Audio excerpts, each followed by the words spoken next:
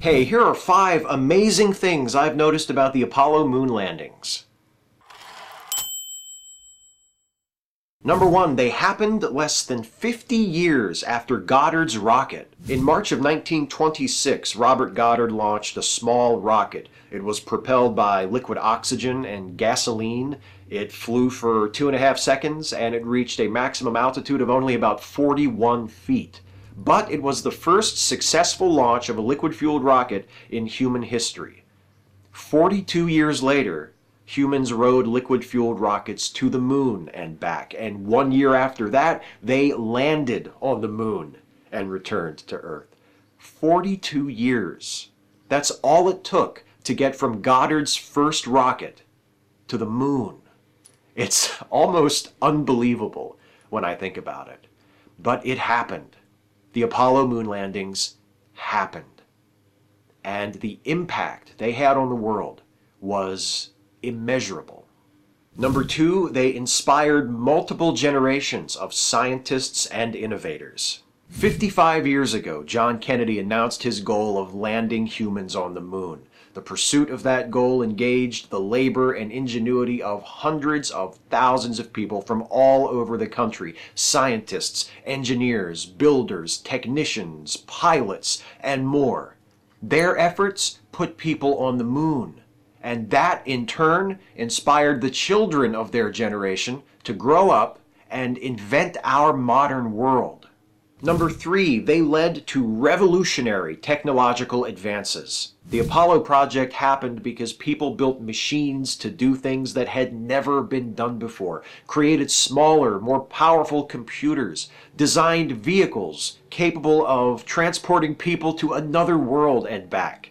The decades that followed saw the introduction of miniaturized consumer electronics, electronic digital watches, pocket calculators, personal computers and video game consoles, and eventually the internet, GPS navigation, smartphones, technologies that most of us now take for granted, but all of which can be traced back to the technical advances and anything is possible ethos that allowed people in the 1960s to travel from the Earth to the moon.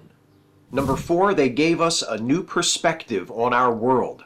In the late 1960s and early 70s, millions of people all over the world watched as images of human beings walking on the moon flickered on their televisions. But just as important were the images of Earth those astronauts brought back with them. Photographs such as Earthrise, taken during Apollo 8, or Blue Marble, taken during Apollo 17, allowed us to see the Earth as a single location for the first time. Apollo astronauts looking at the Earth from the moon could see no political boundaries, no exclusively owned lands or natural resources. All they saw was a blue ball, adrift in an endless sea of star-sprinkled black, alone but for the moon. Historian Robert Poole credits those Apollo photographs, particularly Earthrise, with inspiring the modern environmental movement. And the flag most commonly associated with Earth Day is simply the blue marble photograph against a field of dark blue. Number 5, they gave humanity something peaceful to celebrate.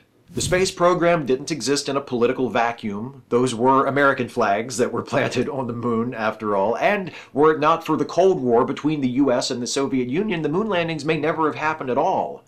Even so, I can't help but view them as unique accomplishments, not just for the unprecedented distances traveled or the almost unfathomable risks involved, but because they gave people, including but not exclusively Americans, something to be proud of that didn't involve military conquest or bloody revolution or the suppression of perceived enemies.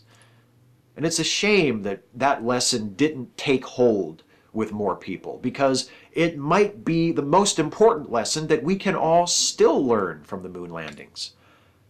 It's hard to hold each other down when we're reaching up.